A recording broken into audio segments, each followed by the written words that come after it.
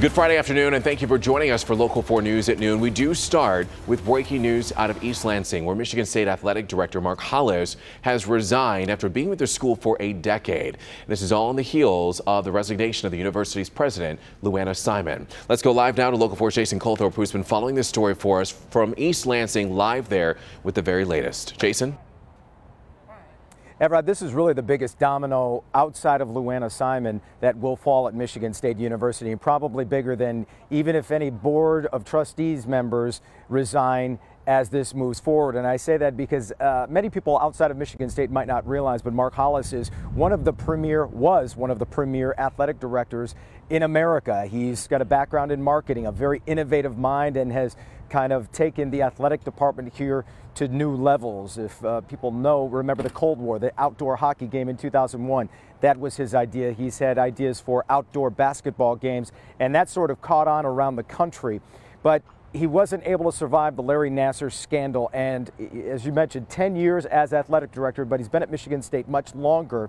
However, when these allegations started coming to light, he discussed that a little bit in how it was handled. However, with Luana Simon resigning, he said he found it time. He just couldn't go on. He said this just a few moments ago. I don't want anyone to perceive that I'm walking away. I'm walking forward.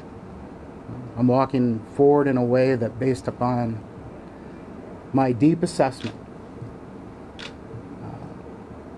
gives the survivors first and foremost, this athletic department, this university, and my family an opportunity to heal and step forward. There's nothing more than I've enjoyed in the last 10 years. Again, my wife Nancy and I, our 3 kids, not an easy decision.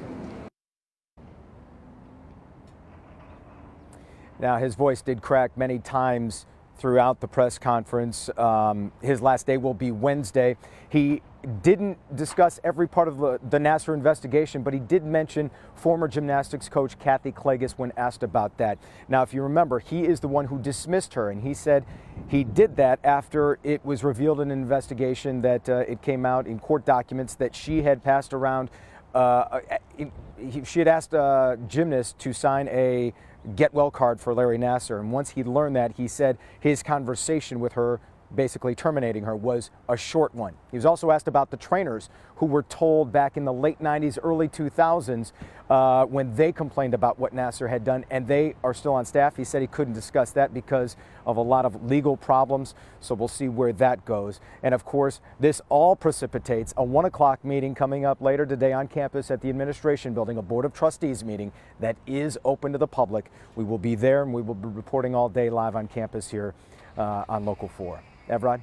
All right, the fallout continues. Jason, thank you. And of course, we are continuing to watch what's going to happen next, because in the wake of the Larry Nassar scandal, the U.S. Olympic Committee says that it's time for the heads at USA Gymnastics to go. The Olympic Committee is threatening to take USA Gymnastics' status as the sport's governing body unless it meets certain conditions.